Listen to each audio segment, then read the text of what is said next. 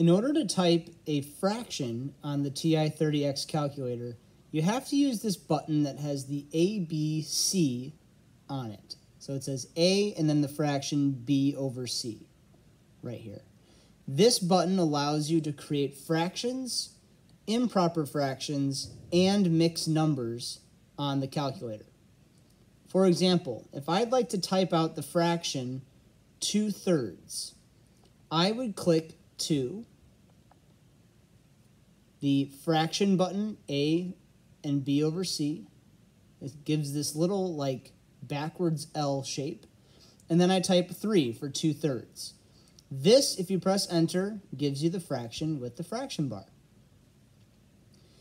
Let's say I wanted to type an improper fraction, for example, 7/4.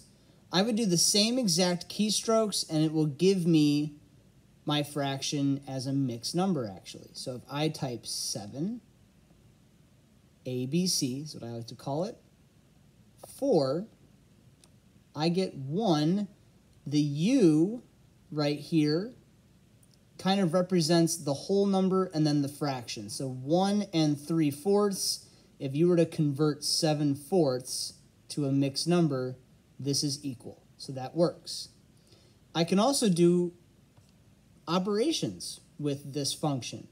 Let's say I wanted to do 2/3 plus 1/4.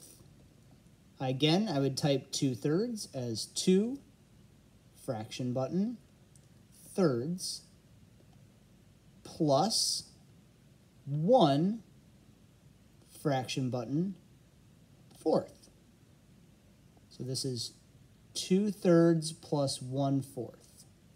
So if I come down here and press enter, I get 11/12.